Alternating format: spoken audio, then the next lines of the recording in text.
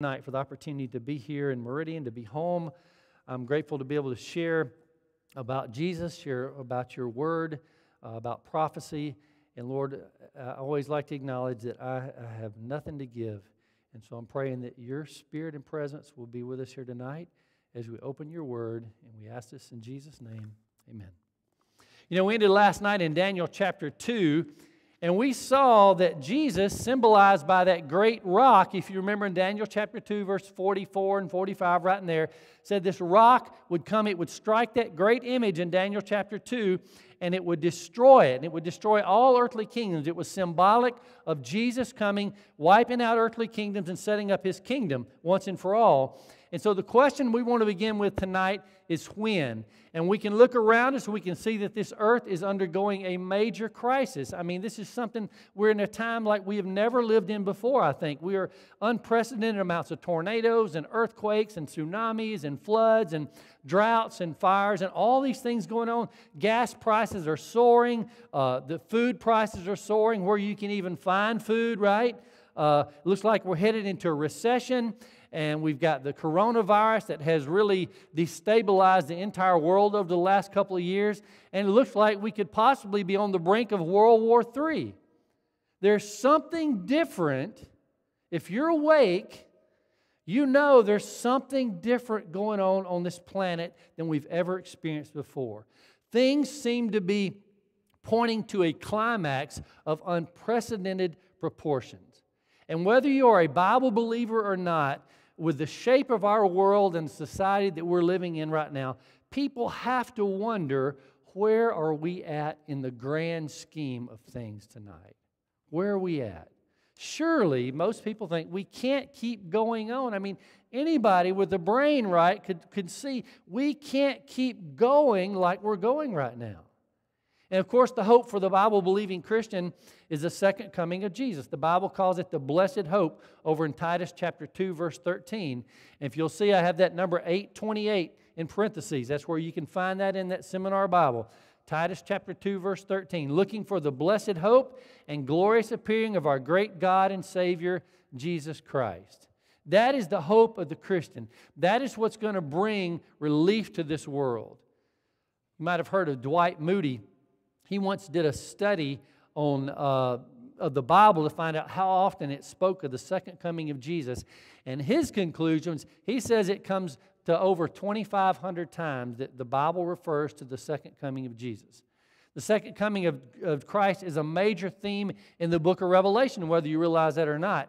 Look at the following text with me quickly. You don't have to turn there. I'm going to go through them very quickly. Revelation chapter 1, verse 7 says, Behold, He cometh with clouds, and every eye will see Him, the coming of Jesus. Revelation 3:11, Behold, I come quickly. Revelation 22:7, Behold, I come quickly. Revelation 22:12, And behold, I come quickly. Revelation 22, verse 20, He which testifieth these things saith, Surely I come quickly. So from the first chapter in the book of Revelation to the last chapter in the book of Revelation, this book speaks over and over about the return of Christ. And so tonight, as we look at some of the prophecies that point to the end time, we're going to see without a shadow of a doubt that the end is not just near, the end is here, I believe. Speaking about the end of the world, Jesus said this in Matthew chapter 24, verse 36. If you want to go to Matthew chapter 24 and hold your place there, we're going to be there a lot tonight. Matthew chapter 24, page 30, verse 36, page 683. Jesus says, But of that day and hour, He's referring to His second coming, no one knows, not even the angels of heaven, but my Father only. So what I want to do is kind of let you know right off the bat that I am not going to try and put a date on the second coming of Jesus. Jesus said nobody knows that. So I don't pretend to know that from up here, okay? But I do believe, and as we'll see from Scripture, that we can know it's very near. It's very near. I've got a magazine here on about the second coming of Jesus, and it goes through repeated all these different attempts where people predicted the second coming of Jesus, all the way from 2800 BC, before Jesus came, all the way down to 2415. Over and over and over, these different people who predicted the second coming of Jesus was going to occur on this year or that year. We don't know for sure, but we do know it's very near. Look in Matthew, beginning in verse 30. Chapter 24, verse 30. says, then the sign of the Son of Man will appear in heaven.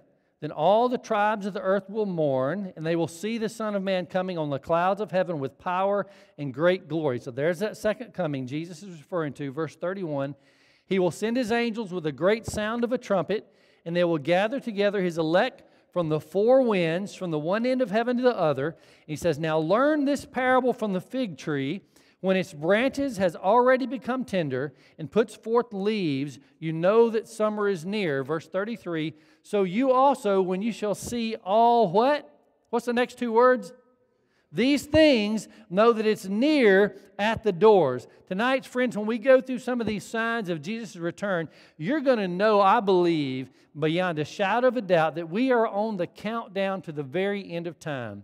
Jesus said that you're smart enough to tell when summer is near when you look at things like the fig tree turning green, etc. He said, now when you see, if you can do that, he said, when you see these things that we're about to read about, he says, you can know that my coming is near. He didn't say you'll know exactly when it's going to be. He didn't say you'll be able to put a date on the calendar. But he said you will know it's very near.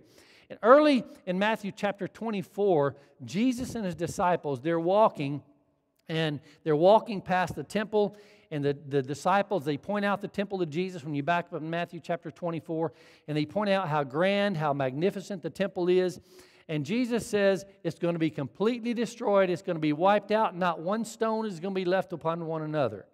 And so the disciples, in their confusion, they were upset. They thought, this can't be. They said the temple, that's God's place of worship. And so they asked a question. Verse 3, Matthew 24, verse 3, says this, now as he sat on the Mount of Olives, the disciples came to him privately, saying, this is after Jesus tells them this whole place is going to be wiped out. He says, tell us, the disciples say to Jesus, when will these things be, and what will be the sign of your coming and of the end of the age? They were associated the destruction of the temple with the coming of Jesus. They're saying, Lord, if the temple falls, that must mean that the end has come. It must mean that you're about to set up your kingdom on this earth. So we want to know when that's going to happen. So listen carefully now to what Jesus says next. He's going to begin to tell us what these things are that he just referred to. Matthew 24, verse 4. And Jesus answered and said to them, take heed that no one does what? Deceives you. Take heed that no one deceives you. This is a very important concept to understand, especially living in the time that we do right now. It is a key concept we're going to see in Bible prophecy. You're going to see that idea of deception coming up over and over again. You'll see that theme keep popping up. But God says that before Jesus comes, there's going to be a lot of confusion in this world, and you and I are going to have to be very, very careful. We want to be sure we know what God has to say, and we don't need to let anyone deceive us. Why? Look in verse 5 and 6 of Matthew 24. Jesus said, for many will come in my name, saying, I am the Christ, and will deceive many. Verse 6, you will hear of wars and rumors of wars. See that you're not troubled, for all these things must come to pass, but the end is not yet. Jesus said there's going to be people coming in His name. They would deceive lots of people. And that's why I keep telling you, don't trust me. Study, back up what I'm saying by the Word. I don't want you to believe everything I say. Study it. He says, he went on to say, verse 7, for nation will rise against nation, kingdom against kingdom. There will be famines, pestilences, and earthquakes in various places. So in other words, Lord, when are you going to return? How we know? What are these things? What are these signs you're talking about? He says, you're going to know when it's close, Jesus says. He says, watch for these things. Watch for false Christ. Watch for increase in wars. Watch for famine. Watch for pestilences. Watch for earthquakes. He says, and then watch out, because you will know then it's almost time for me to come.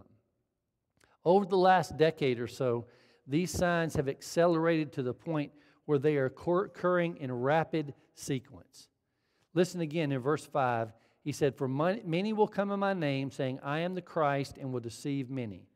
Now, I want you to notice that word again. He says deceive or deception. How many people will be deceived by these false Christs? How many did he say? Many. He said it again in verse 24. For false Christs and false prophets will rise and show great signs and wonders to deceive, if possible, even the elect. There's that word deceive again. It's one of the biggest themes, again, in Bible prophecy. And the warning is clear. We need to know where we stand. There's a moment coming, there's a time coming when you won't even be able to trust the evidence of your senses, of your eyes. You've got to be so grounded in the Word of God and in Jesus that you won't fall for these things. There's a lot of miracles that are going to be taking place in the wrong place, a lot of false miracles. Notice a couple of texts with me. 2 Corinthians chapter 11, verse 14 and 15 says, "And no wonder, for Satan himself transforms himself into an angel of light. Therefore, it's no great thing if his ministers also transform themselves into ministers of righteousness, whose end will be according to their works." You notice what he said? Satan will be transformed into an angel of light, and his ministers are like those fallen angels, which we'll talk about on another night. They'll be transformed into ministers of righteousness. Look at Revelation 13, verse 13. It says he performs great signs so that he even makes fire come down from heaven on the earth and the sight of men. More miracles. It doesn't say this is a false miracle. It says it's a miracle. And we'll talk about this on another night. Verse 14 of the same chapter. He deceives those, there's that word again, who dwell on the earth by those signs which he was granted to do in the sight of the beast. Now look at Revelation chapter 16, verse 14. It says, "For they are spirits of demons, doing" what does it say? "Performing signs which go out to the kings of the earth and of the whole world to gather them to the battle of that great day of God Almighty." There it is again, the demons performing signs, doing miracles. Revelation chapter 12, verse 9 says, "So the great dragon," and it explains, if you wonder in Bible prophecy who the great dragon is, it tells us right after that. "The great dragon was cast out, that serpent of old called the devil and Satan, who deceived some people over in Collinsville, Mississippi." What is it? Who's deceived, does it say? The whole world is deceived. That ought to catch your attention. Tomorrow night you need to be here. It says, "But he deceived the whole world. He was cast to the earth, and his angels were cast out with him." That means somehow, brothers and sisters, are you included in the whole world? Yeah, I am too, right? So somehow we're going to be included in this deception. That's why we got to have our ears wide open. That's why you can't just believe any preacher standing in a pulpit that you don't know. And I don't keep saying this so you don't believe anything I say, so don't get me wrong. You're going, "Well, I'm leaving, I'm never going back." But I'm just saying, be very careful. Study these things. Deception is one of the most vital parts of Satan's plan, because that's one thing that God will not do. God will not lie. We're going to see this more and more in some of the coming nights. Back to Matthew 24, verse 5. Jesus said, "For many will come in my name, saying, 'I am the Christ,' and will deceive many." Now, there has been a long list of false Christs. And over the centuries, there's always been a crazy person here or there that's claimed to be Jesus. But in recent decades, it's become more and more frequent, it seems. I want to back up just a few decades, and then we'll bring ourselves to the future. If you go back to the 1950s, I don't know if you've heard of, he was a Korean preacher by the name of Sun Myung Moon. He started the Unification Church, and he called himself the Reverend Moon. He claimed to be the second coming of Jesus. He said this. He said, he, referring to God, is living in me. He said, "I am the incarnation of himself." He said that of himself, this man. Jump forward to 1969, a face you'll be very familiar with, a creepy guy, Charles Manson. He managed to convince a group of young people in California to murder the actress Sharon Tate and others in cold-blooded murder. He claimed this relationship with Jesus, to being the Savior. 1970s, you come down to Jim Jones from the People's Temple. Started out over in San Francisco, eventually moved his followers to Jonestown. When the government wanted to fly in and inspect what was going on there in his compound, he convinced the whole group to drink cyanide-laced Kool-Aid, and they all killed themselves.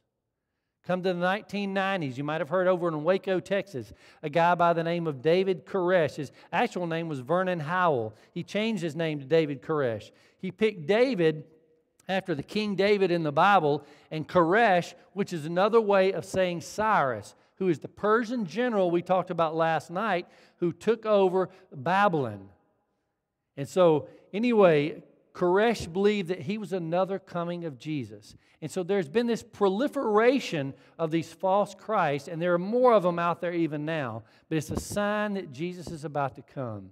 Look in Matthew 24, verse 6 and 7. It says, you will hear of wars, Jesus speaking again, you will hear of wars and rumors of wars. See that you're not troubled, for all these things must come to pass, but the end is not yet. Verse 7, for nation will rise against nation, kingdom against kingdom. There will be famines, pestilences, and earthquakes in various places. Now, we have always had war. There's nothing new to that. It is a tragic part of the human condition.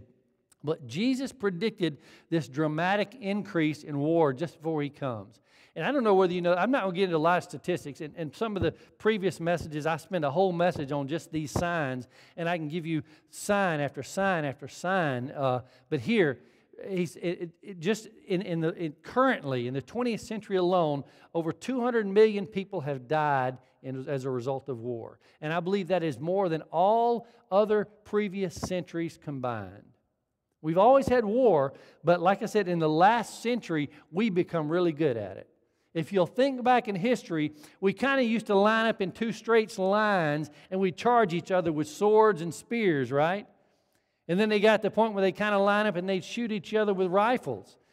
It's not like that anymore. We've gotten very sophisticated. We've gotten long range. We've gotten very deadly. And of course, right now, there's the war going over in Ukraine. We could be on the verge of another world war. Who knows? Matthew 24, verse 7. There will be famines, pestilences, earthquakes in various places. You know, there are three things that Jesus tells us to watch out for: famine, pestilence, and earthquake. Let's start at the top of the list with famine. You know, there are millions and millions of people across this world that are starving to death. In sub-Saharan Africa, you can see on the screen there are more than 28 million people there who don't have enough food. And honestly, there's enough food on this planet to go around to feed everyone, but in spite of that, the sad statistic is a child dies of starvation somewhere every 6 seconds of starvation. So one more sign that Jesus is about to come. He mentions pestilence. What is a pestilence? Well, it's a strange disease. Think about the last few years, and I'm not going to get into all those things. But we might have conquered polio and smallpox, but we're still losing the war. I mean, we've got SARS and West Nile virus and mad cow disease and swine flu, and now we've got COVID-19. So is there pestilence today? Yes, there is. In spite of all the medical advances that we have, we're still losing the battle. And we're not even going to talk about tonight the strange things that's taking place with our weather, with droughts and floods and everything else, and the way the bees are dying. There's so many more things that we could look at. As far as the earthquakes go, again, I'm not going to break down the statistics for you, but statistically, briefly, we've had more major earthquakes, 7 or higher on the Richter scale, in the 21st century than any other time in recorded history. That's how it is. That's how much it's increased recently. So the signs are being fulfilled. I believe Jesus is about to come. So we need to be very careful, brothers and sisters, that we're not deceived. You know, before we think any more about His second coming, I want to back up to the first coming and think about that for a minute. The people of Jesus' day had the same Bible that you and I have. They had the Old Testament. They didn't have the New Testament, of course. But they had the same Old Testament, so to speak, that we have. There are over 300 prophecies in the Old Testament dealing with the first coming of Jesus. And yet somehow the people of God, with the Bible, so to speak, in their hands, they missed the first coming of Jesus. How could that possibly happen? I believe the answer is at least twofold. One, I think, is the people didn't read the Scriptures for themselves. That's why I keep telling you, Read it for yourselves. Study it for yourselves. I don't think the people were studying it for themselves. Most of them didn't have access to it like we do. And the second reason I think that they missed the first coming of Jesus with the Bible in their hand was because the religious leaders of the day had created a theory about the first coming of the Messiah that sounded really good, but hear me on this, it was not biblical. The theory they had was that when the Messiah came, He would come as a conquering king. They were confusing the first and second comings. They thought He would be coming as a conquering king that would deliver Israel from the Romans. It sounded good. They even had a few scriptures they could kind of twist and turn and look at it in different angles and make them sound that way.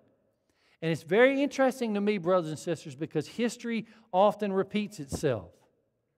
And with those things said, as hard as the devil worked at deceiving God's people about the first coming of Jesus, don't you think He would double His efforts to confuse us about the second coming?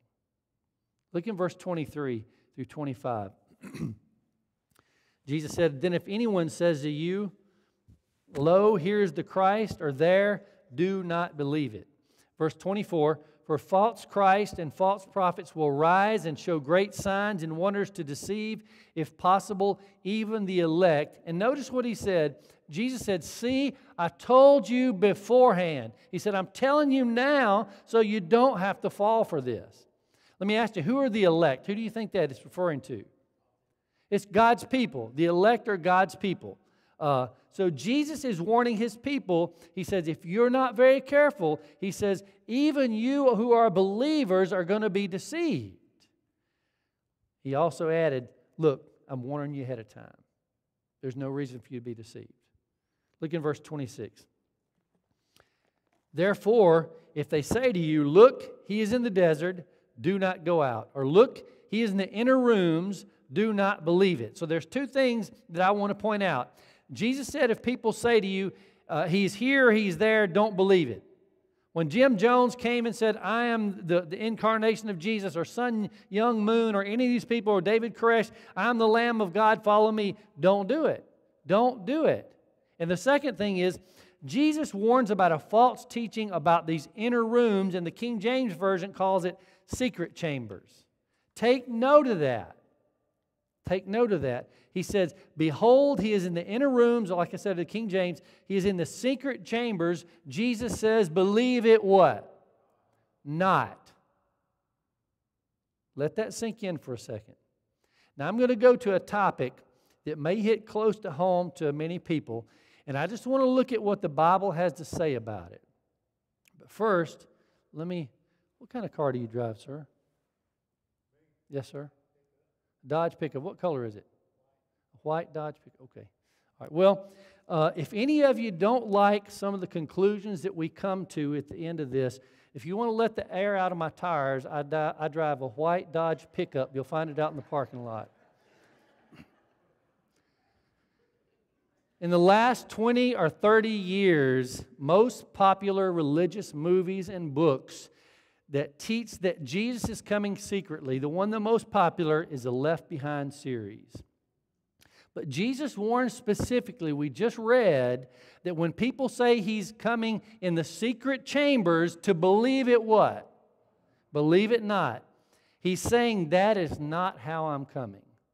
Probably 95% of Christians today teach and believe that Jesus is coming secretly and quietly. Now, this was important enough to Jesus for that He specifically warned not to be deceived on that issue. And as always, what I want to do is I want to go to the Bible. Let's just see what the Bible has to say on this subject, okay? So to help clear this up, I first want to start with 3 facts about the manner of the coming of Jesus. And when we look at these things, it'll help clear this up. Number 1, when Jesus returns, He's really going to return. It's literally going to be Jesus. There are people that say that the second coming of Christ is only symbolic. There are some who say it's when Jesus comes into your heart. That's the second coming of Jesus. That's not what the Bible teaches.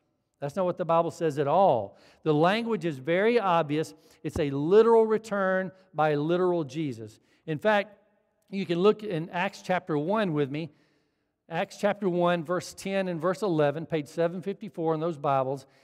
It says, and while they looked steadfastly, this is talking about the disciples, and when Jesus was ascending to heaven there, after His resurrection, He came back to the earth. He's ascending now. He says, while they looked steadfastly toward heaven as He went up, behold, two men stood by them in white apparel. These were angels, who also said, Men of Galilee, why do you stand gazing up into heaven? This same Jesus who was taken up from you into heaven will so come in like manner as you saw Him go into heaven. So He's coming down. The Bible says the very same Jesus who went up into heavens is the same Jesus who's going to come back in the same manner. Literally, physically, He ascended into heaven. Literally, physically, He's going to descend back to this earth.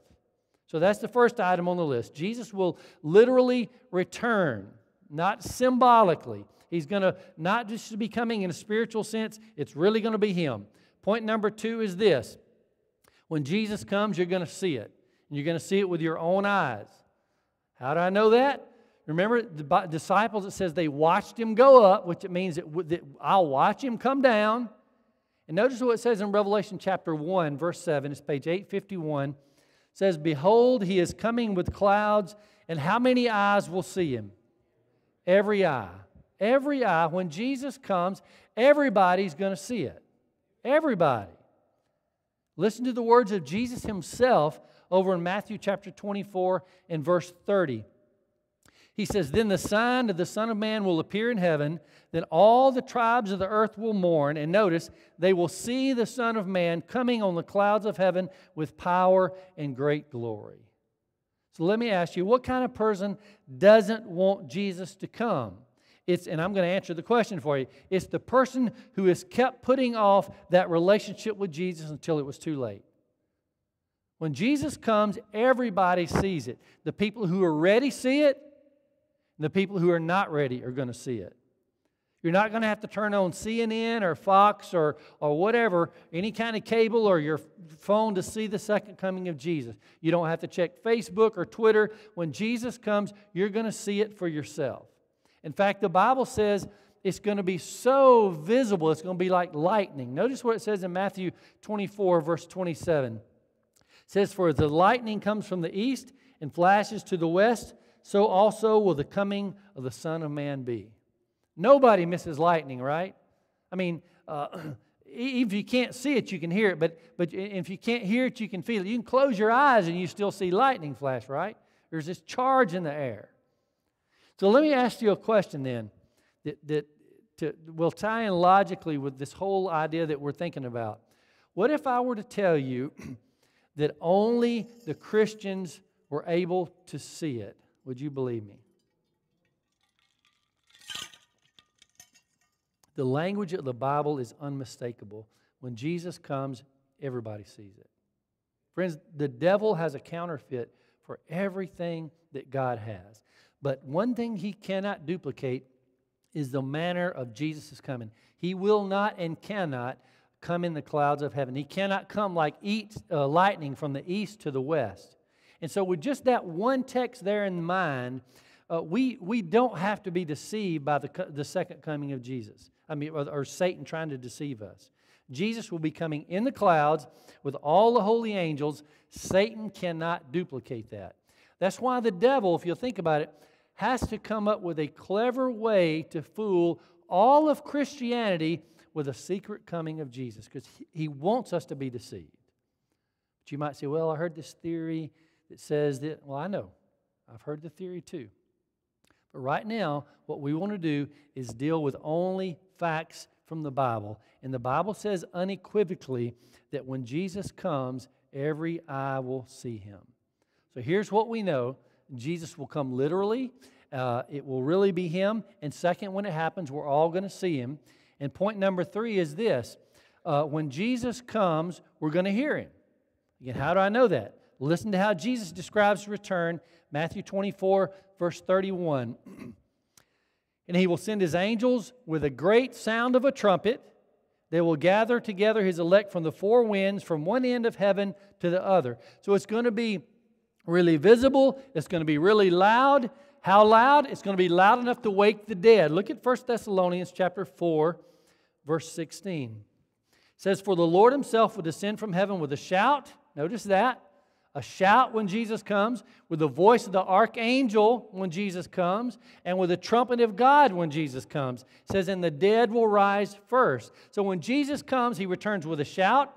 It's going to be so loud the dead will come back to life. In fact, in John chapter 5, verse 28 and 29, John says, don't marvel at this, for the hour is coming when all who are in the graves will hear His voice and come forth. Continuing on, verse 17 of 1 Thessalonians chapter 4 says, then we who are alive and remain shall be caught up together with them in the clouds to meet the Lord in the air, and thus we shall always be with the Lord. So when Jesus comes, brothers and sisters, there's going to be a huge commotion. If God yells, it says the voice of God, don't you think you would hear it? If the trumpet of God is sounded all over the planet, don't you think you would hear it? If the dead start popping out of their graves, don't you think you would notice that? Nobody is going to miss the second coming of Jesus. It's going to be the biggest commotion, the grandest event that this earth has ever experienced. Matthew 16, verse 27, notice this. It says, for the Son of Man will come in the glory of His Father with His angels, then He will reward each according to his works. Notice this. When Jesus comes, He gives out His rewards. And that's because the judgment is already finished. It happens before the second coming. We're going to be talking about this on July 22nd. I think it's coming next Friday night, I think it is. So when Jesus comes, though, just keep this in mind. Everything is final. There's no chance to change your mind. You've already decided. Your reward is already going to be given. So when Jesus comes, every eye will see Him. When Jesus comes, every ear will hear Him. When Jesus comes, it's going to be the most spectacular event that's ever occurred on this planet. It's going to be that stone crushing that statue that we saw. It's going to be the kingdom of God replacing every human kingdom, and it will be final. There will be no more chances. When Jesus comes, there are only two groups, those who are ready and those who are not.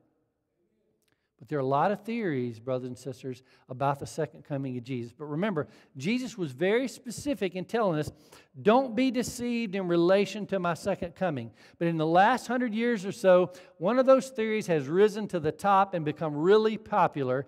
And that theory kind of looks like this.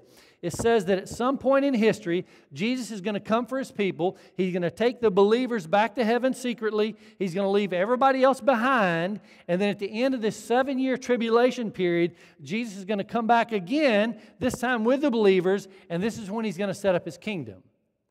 Now, there are some variations on that. There are a few variations. There's no need or reason to get into all those things. But in general terms, this is what the most popular theory in modern Christianity looks like.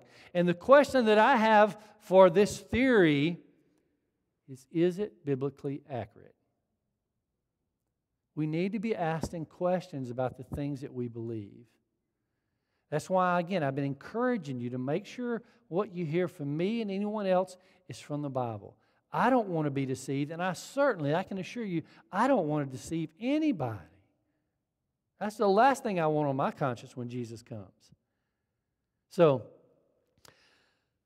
question about the biblical soundness of this most popular theory of the second coming of Jesus is one that Dr.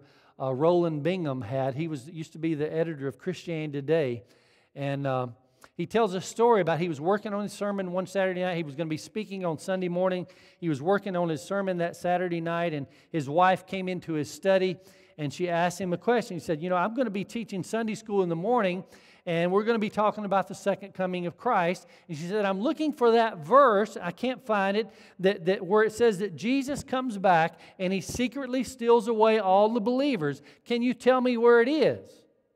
Well, that's easy, he said. It's in 1 Thessalonians chapter 4. So she went away. She was happy. She went and she opened up her Bible. She began to read. And this is what it says. 1 Thessalonians chapter 4, verse 16. For the Lord Himself will descend from heaven with a shout, with the voice of an archangel, with the trumpet of God, and the dead in Christ will rise first. Well, that didn't seem right when she read that, so she went back into her husband. She said, honey, that might be the noisiest verse in the Bible. Now listen to what I quote Dr. Roland Bingham said, the ex-editor of Christianity Today. In sheer desperation, I took out my Bible and I threw myself helplessly on the Lord. The weeks that followed that innocent query and the trouble into which it landed me is a separate story. Now listen carefully what he says. He says, if you hold the theory of a secret rapture of the church, try out that simple question on yourself. You know what the question is? Where's it at in the Bible? I think it's a valid question. All my life, I've heard about a secret coming of Jesus. And if it's factual, we should be able to find it in the Bible, right? Let's look briefly at the word rapture. The word rapture is one of those words that's actually not found in the Bible. There are some other Christian terms like Trinity and millennium. You don't find those in the Bible. We find those ideas in the Bible, but you don't find that word in the Bible. The word rapture actually means a catching up or a snatching away. The word is not found in the Bible, but the idea is 1 Thessalonians 4:17. We read it a minute ago. It says, then we who are alive and remain shall be caught up together with them in the clouds to meet the Lord in the air. So caught up was translated from the Greek into the Latin, the word rapere, which translates into the English as the word rapture. So that's where we get the word from. So it's a legitimate word. There's nothing wrong with the word. But you may have a question in your mind. Well, I read a book or I watched a movie called Left Behind, or I saw this series, and it doesn't sound like what we've been reading here the last few minutes from the Bible. You know, I've been taught that when Jesus comes, a rapture is going to be a secret one, and then there's going to be this tribulation that's going to occur. Now, let me ask you, from the text we've been reading, is there any reason so far that we could find that this might be a secret somehow? You tell me. Yes or no? From the text we've been reading, it's the noisiest, most visible, most glorious event that will ever occur on this planet. And I want you to think about it like this too. Do you think that God is going to allow His precious Son, who was tortured and humiliated and killed by those He sent to save, come back in a secret little whimper? No. He's going to come back gloriously. Gloriously. So where do we get this idea of a secret rapture? Remember, Jesus warned us. He says, if they say He's in the secret chambers, believe it what? Believe it not. My friends, this is a perfect parallel to the time of the first coming of Jesus. There's a popular teaching that everybody liked back then. It sounded good, and that teaching deceived almost every religious person of Jesus' day. They did not expect it. The majority of them did not see His first coming. The foundation of the rapture theory was laid over 400 years ago based on specific orders of the Roman Catholic Church. No offense to them. It was designed to neutralize the effects of the Reformation. When Luther, and we'll talk about him on another night, maybe some tomorrow night actually, and another night. But when Luther and the other reformers started preaching, as you know they did, against some of the teachings of the Catholic Church, he was a Roman Catholic priest, and he began to teach against the Catholic Church. People started leaving that church, the Roman Church, by the droves. And we're going to come back to this before the night's over, but right now I want you to see that there are three primary schools of thought concerning Bible prophecy. Three of them. One of them is the preterist view. That teaches that, and this is a simplified definition. I'm simplifying this, but it teaches that the preterist view teaches this, that the things we find in Revelation and prophecy basically took place somewhere in the past. They're already done. They're already taken care of. They took place during the time of the prophet John or whoever. Then there's the historicist view of Bible prophecy. It teaches that the prophecies, they began in the time in the past, and they extend, they go through into the future. Some of them have already come to an end, but some of them are still going on and will continue going into the future. And there's the futurist version, the futurist view of prophecy, and that basically says that everything in Revelation is going to happen sometime in the future, mostly, again, simplification, during those 7 years that they say will happen during the tribulation. And we're going to come back to these. I just want you to be aware of them. I haven't tucked away in your head right now. So there are three absolutes. I want to cover those things one more time. When Jesus comes, He's going to come back the way He went. It's really going to be Him. When He comes, every eye is going to see Him, according to the Scriptures. When He comes, everybody's going to hear Him. It's going to be very audible. And so if you look at this carefully, you cannot find a secret coming of Jesus here anywhere. He's not going to come quietly for the righteous and publicly for the wicked. He just comes once for both groups. And Jesus said it will happen like it did during the flood. Notice this in Matthew 24 again. Matthew 24, verse 38 and 39 says, "For as in the days before the flood, they were eating and drinking, marrying and giving in marriage until the day that Noah entered the ark, and didn't know until the flood came and took them all away, so also will the coming of the Son of Man be." So here's the question. Did the righteous and the wicked experience the flood together? Yes, they did. You can look at the Bible from cover to cover, and I have, and you cannot find Jesus coming secretly for believers before, and it's just not there. So you can search it for yourselves. But it is important for us to understand what the Bible does teach. You know, there's some other questions we could start to ask. Well, when does the Antichrist appear? You know, according to the most popular theory, today, the Antichrist makes his appearance. He comes after Jesus comes for the church secretly. Then the Antichrist appears. Some say 3.5 years after this into this tribulation, etc., etc. We'll cover that next Friday night. We'll make that a lot clearer. But the point is, they say it happens sometimes during this 7-year tribulation. And it seems to make sense, except for there's one small problem. Paul says that the Antichrist comes before Jesus comes from the church. When Paul wrote his first letter to the Thessalonican church, they got so excited about the description that Paul gave of the second coming, they started assuming it's going to happen any minute now.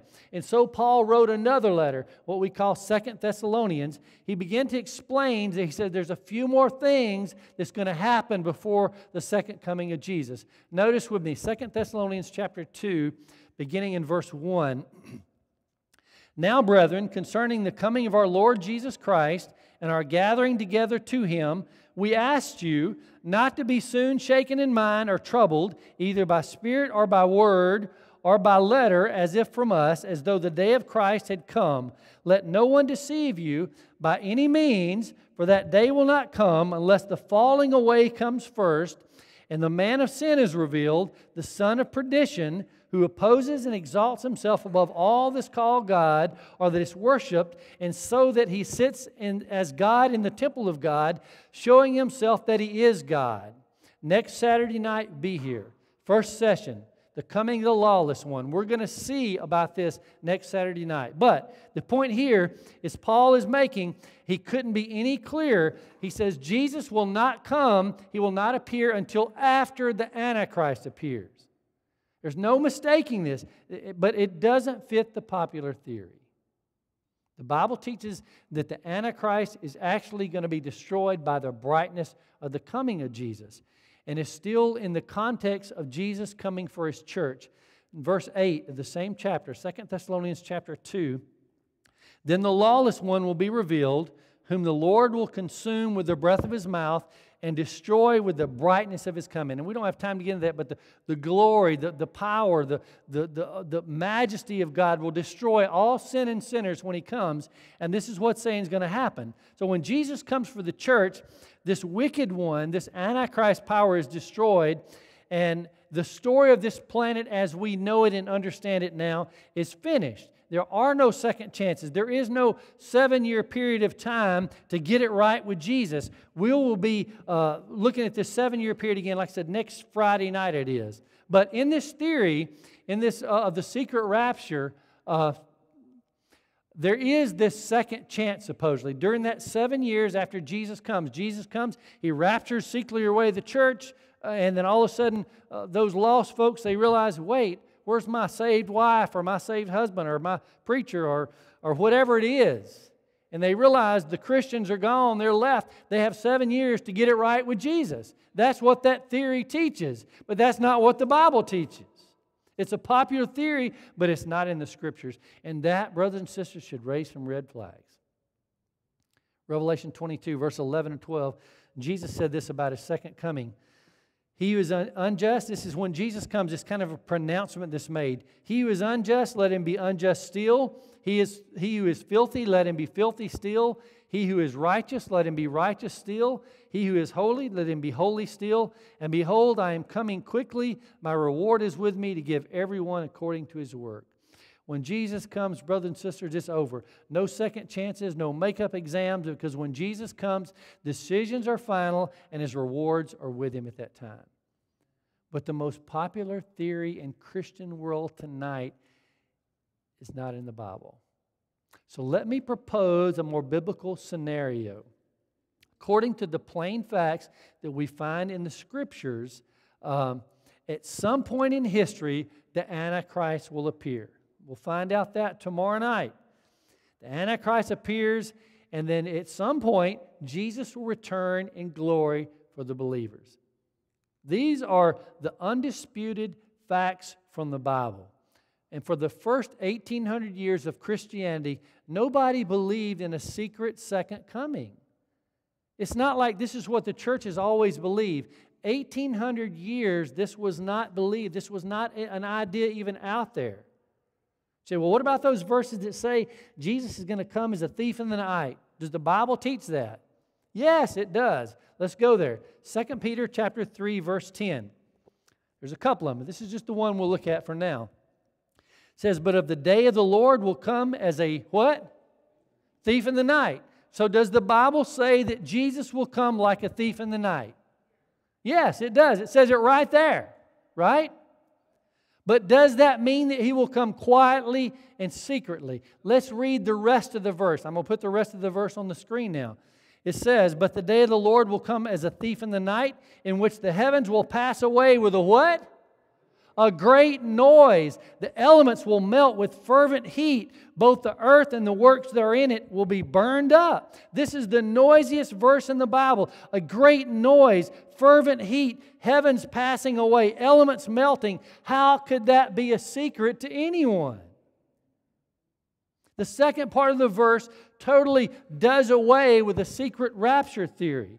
So we have to let the Bible explain itself. That was our first principle last night. Look at another text with me. Matthew 24, verse 42. It says, watch therefore, for you don't know what hour your Lord is coming. But know this, that if the master of the house had known what hour the thief would come, he would have watched and not allowed his house to be broken into. Therefore you also be ready, for the Son of Man is coming in an hour that you do not expect. The point is this, brothers and sisters, the timing is secret, the event is not. We don't know exactly when it's going to come. We can know it's very near. All the signs point to that undeniably. Its coming is very near. But the timing is secret, but the event will not be secret at all. Here's another text. 1 Thessalonians chapter 5, verse 2. And by the way, I don't exhaust all the texts that I have from up here. I save a whole ammunition of them if I need them. 1 Thessalonians chapter 5, verse 2 through 5. For you yourselves know perfectly that the day of the Lord, that's referring to the coming of Jesus, so comes as a thief in the night. There it is again. For when they say peace and safety, then sudden destruction comes upon them as labor pains upon a pregnant woman, and they shall not escape. But you, brethren, are not in darkness. Notice that. So that this day, and notice day is capitalized, should overtake you as a thief. You are all sons of light and sons of the day. We are not of the night nor of darkness. The references to Christ coming as a thief is the timing of His coming, not the manner of His coming. It's a surprise to those who are not ready. It's a surprise to those who don't know Jesus. It's a surprise to those who are not watching and expectantly looking for that blessed hope. That's who will be surprised. There's another text that other people use. You've heard of the one taken, the other left. Go with me to Luke chapter 17. This is listed in some of the other Gospels as well, but Luke, I think, is the clearest. Luke chapter 17, verse 34 through 36. Jesus said this, I tell you, in that night, there will be two men in one bed. The one will be taken, the other left. Two women will be grinding together. The one will be taken, the other left. Two men will be in the field, the one will be taken, the other left. So this text says that when Jesus comes, some will be taken, some will be left. But does it say anything about being a secret, yes or no? No. Back up to verse 26. We always want to read the context of a passage. A text with a context is a pretext. Back up to verse 26. See what he says. In 27, as it was in the days of Noah, so it will also be in the days of the Son of Man. They ate, they drank, they married wives, they were given in marriage until the day that Noah entered the ark and the flood came and destroyed them all. Jesus says, remember that when I come, it's going to be like the days of Noah. In the days of Noah, there were some that were taken, there were some that were left, there were some that were saved in the ark, there were some that were left for destruction. That's all it means. He draws another parallel in verse 28 and 29. He says, likewise, as it was also in the days of Lot, they ate, they drank, they bought, they sold, they planted, they built. But on the day that Lot went out of Sodom, it rained fire and brimstone from heaven and destroyed them all. If you remember the story, I won't get into it. Lot and his daughters eventually were saved. His wife was turned into a pillar of salt, and the rest of Sodom and Gomorrah were destroyed. There were two groups, and only two groups, those that were saved and those that were lost. There was no secret whatsoever. Luke 17, verse 30. Even so, Jesus said, it will be in the day when the Son of Man is revealed. Jesus is simply saying that when He comes, there are going to be two classes. There are going to be those who are saved. There are going to be those who are lost. That's all He's saying. This passage says nothing about a secret anywhere. Look in verse 31 and following, in the light of what we've been studying. In that day, he who is on the housetop, and his goods are in the house, let him not come down to take them away. And likewise, the one who is in the field, let him not turn back. Remember Lot's wife, we just talked about her. Verse 33, whoever seeks to save his life will lose it. Whoever loses his life will preserve it. I tell you, in that night, there will be two men in one bed. The one will be taken, the other left. We're reading the context now. Two women will be grinding together. The one will be taken, the other left. Two men will be in the field. The one will be taken, the other left. And they answered and said to him, where, Lord? So he said to them, wherever the body is, there the eagles will be gathered together. That sounds kind of strange. He says, where are these people going to be? They're saying, where are those who are left going to be? He says, wherever you see the eagles gathered together, that's where they're going to be. What does that mean? It's not complicated. Often we overcomplicate things from the Scriptures. The word that eagle that's used here is a Greek word for a bird of prey, a flesh-eating bird. It can be referring to a bird like an eagle or a buzzard. The point is this, is that the one will be taken to heaven alive with Jesus to be a guest of honor at the marriage supper of the Lamb, and the one will be left dead for the great feast of the fowls. That's all it's saying. Two groups, saved and lost, no secret rapture. We find this also in the book of Revelation. And I'm going to tie something in together. This is one of those, I hope it's going to be one of those aha moments for you. It's like, boom, the light's going to come on when you see what we're about to read. Revelation chapter 19, verse 17 and 18. This is John, the disciple John, by the way. He says, then I saw an angel standing in the sun. He cried with a loud voice, saying to all the birds that fly in the midst of heaven, come and gather together for the supper of the great God, that you may eat the flesh of the kings, the flesh of captains, the flesh of mighty men, the flesh of horses, and of those who sit on them, and the flesh of all people, free and slave, both small and great. This is that gathering of the eagles, or the birds of prey that we talked about in Luke. Here in Revelation is referred to as the supper of the great God. It's simply what's left over with all the dead people. They're left for prey, for the birds of prey here. They're left for food. So the saved people are in heaven, and those left on earth are food for the buzzards. They're not enjoying a 7-year chance or second chance at salvation. So to me, it's like, doesn't it start to come together, start to make sense? And there's so many more things we're going to be looking at like this. Lights are going to be popping on in your head. The pictures get brighter and brighter and brighter as we keep looking at things from the Scriptures. There's so much man-made confusion about the Bible, but it all comes to light when we let the Bible interpret itself. Neither of the two verses that the secret rapture proponents, so to speak, use have anything to do with it being a secret. In fact, the opposite is true. And here we go. There are at least two dangers in believing that way. One, the people that believe this way will be totally deceived because they think they're going to be raptured away before the tribulation occurs and the Antichrist comes. They think, I don't have to worry about any of this stuff. Some of the stuff we're going to be talking about some of the coming nights, I don't need to worry about that because I'm going to be raptured away. If you think that, that's not true. I hate to say it. The second danger is this, is it gives you a false sense of security because you believe, if you believe that way, that if I haven't made it right with Jesus, I'll just keep living the way I want to until those folks are raptured away. Then I know I got 7 more years to give up my drinking and put away my pot or whatever it is that we're doing and try and get it right with Jesus. So you have a false sense of security if you believe that way. Let me tell you. I've got a little brochure. It's called The Country Perspective. I don't know how many years ago it was. I was actually in Purvis, Mississippi, and I'm a cyclist, and I was riding a bike in Purvis, Mississippi, out in the countryside, and I was, there's a lot of fence posts back there, and a lot of fencing back there in Mississippi, in the country out there in Purvis. And so, anyway, on one of those posts, there was a little box. And on that box, on that fence post, there was a bunch of these things that you see a picture of on the screen. I've had this thing for 15, 20, how many ever years I've had it now. But this was in there. It's called The Country Perspective. Now let me read just a couple of things. I'm not going to read this whole thing to you. I just want to read a couple of little highlighted things. On the very front it says, listen, letter to those left behind sometime after the rapture.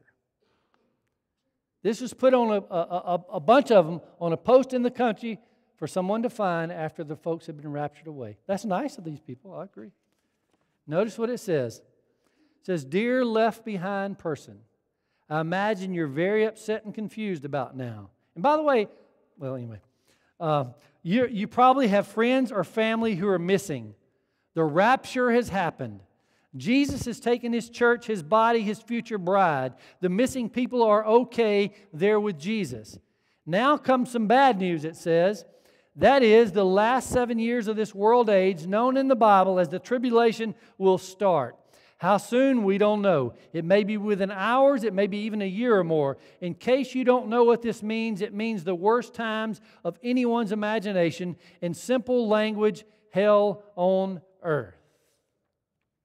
And it goes on, don't worship the image, don't take the mark, etc., etc., etc. I can appreciate that there were some people that were concerned enough that believed what they believed so much that they put something together like that. I can appreciate that very much. But it's not true. It's not true. The Bible refers to the term tribulation is used 23 times in the Bible, but not one time, look at your Bible, will you find a 7-year tribulation listed. 0 times. The Bible in Daniel chapter 12, we read it last night beginning, talks about a time of trouble such as never was, but nowhere does it say it's a 7-year period of time.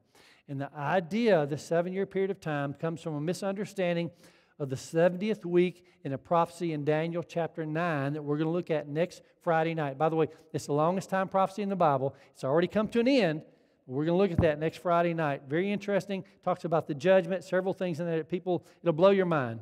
But a lot of Christians today have the idea that we're not going to be around during the tribulation period, but that idea, again, is not found in the Scriptures. We're not going to be taken away before the plagues, but after the 6th plague is when God's people are delivered. And I have a whole sermon on the plagues that we won't have time to get into in this seminar. Notice Revelation chapter 16, verse 12. Then the 6th angel, I'm one behind. Then the 6th angel poured out his bowl on the great river Euphrates, and its water was dried up, so that the way of the kings of... And by the way, there's so much things that tie in together here. In Daniel chapter 5, we talked about how the Cyrus went under the river. He went under the river Euphrates. They dried it up. They went under the wall. Here we go again. The sixth angel poured out his bowl on the great river Euphrates. Its water was dried up, so that the way of the kings from the east... By the way, this was a part of that message I would have had, the second message tonight, that we obviously wouldn't have had time for. Might be prepared. Verse 13, I saw 3 unclean spirits like frogs come out of the mouth of the dragon, out of the mouth of the beast, out of the mouth of the false prophet, for they are the spirits of demons performing signs which go out to the kings of the earth and to the whole world to gather them to the battle of the great day of God Almighty. Behold, I am coming, Jesus says, as a thief. Blessed is he who watches. We're keeping our eyes open, keeps his garments, lest he walk naked and they see his shame. You notice the coming of Jesus, and that's what this is reference to, the second coming of Jesus. It's not until the 6th plague is poured out. Jesus' second coming is a part of the beginning of that 7th plague, is what it is. Notice verse 17, then the 7th angel poured out his bowl into the air, and a loud voice came out of the temple of heaven from the throne saying, it is done. This is when Jesus finally says, it's over. No more time on this earth. No more of this foolishness. No more of this pain, the heartache, all these things. It's done now. Just like from the cross, Jesus said, it's finished. It's done there. His sacrificial ministry was complete at that point. Now He's saying that this heavenly ministry is done now. It's over. It's done, He says. I'm going to take my people to be with me now, as He promised in John chapter 14. So when and where and why did people come up with all these ideas that we have? Just quickly, I want to share with you. It dates back to the Middle Ages, the Dark Ages. As I mentioned before, it's when the Roman Church, they were persecuting the Christians, and Christians were denied access to even having their own Bibles. And the priests told the common people what the Bible said and what it meant, and they had no choice but to go along with it because they didn't have it. They didn't have Bibles. They had no way of knowing. But what happened was the light of God's Word began to shine. First, it was a little here, and it was a little there. The Protestant Reformation began. The printing press was invented, and men like Martin Luther, who had been a Catholic priest, began to point out the teachings in his church. And people began to rally to the Scriptures because all of a sudden they had access to the Bible, and the light began to shine. The lights began to come on. People who had been believing away so many years but not studying for themselves, all of a sudden the light started popping on. And when the light of God's Word began to shine, it began to be here and there. And in response to these messages by these reformers, the Roman Church assigned these 2 Jesuit priests to develop some counter-interpretations, because what happens was people began to leave the Roman Church in the droves. And so the church said, we've got to prevent this. We're losing everyone. We've got to stop this somehow. And so they appointed these 2 Jesuit priests to develop some counter-interpretations to go against the Reformation messages that would take the heat off the Catholic Church. One of them, his name was Alcazar of Seville.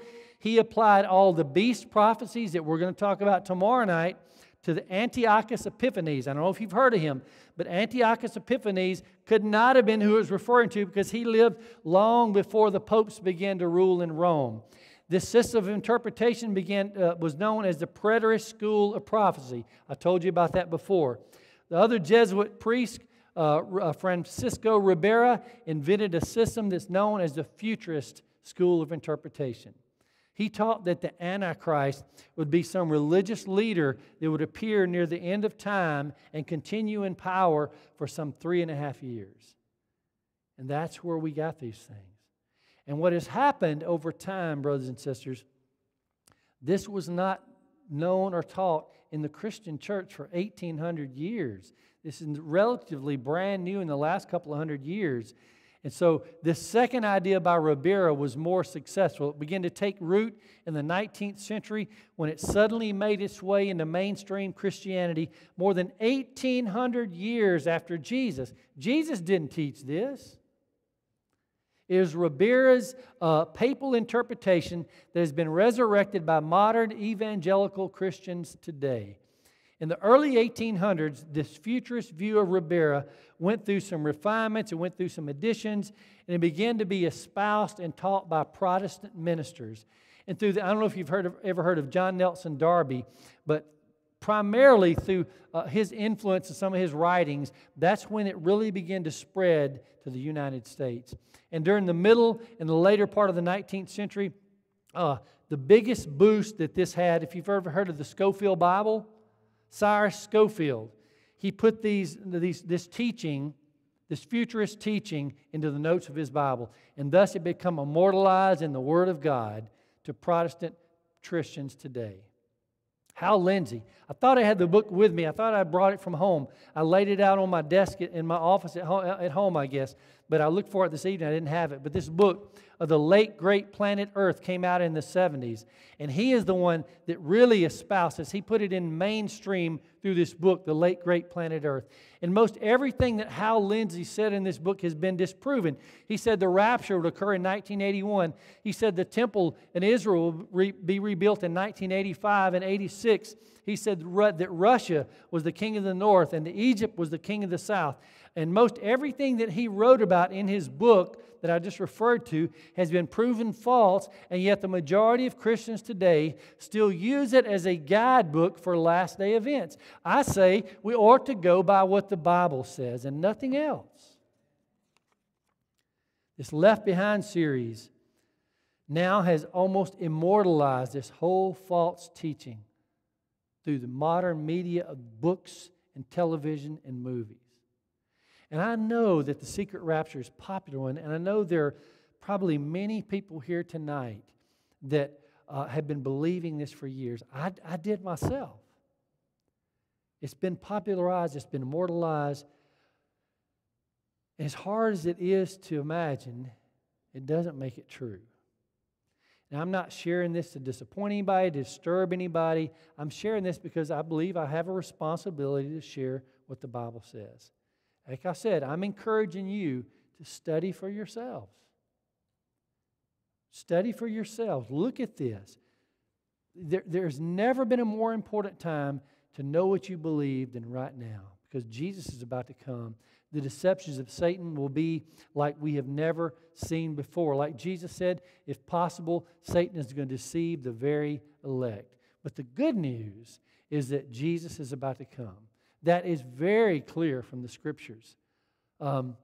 Now is not the time to be following a theory that's not found in the Bible.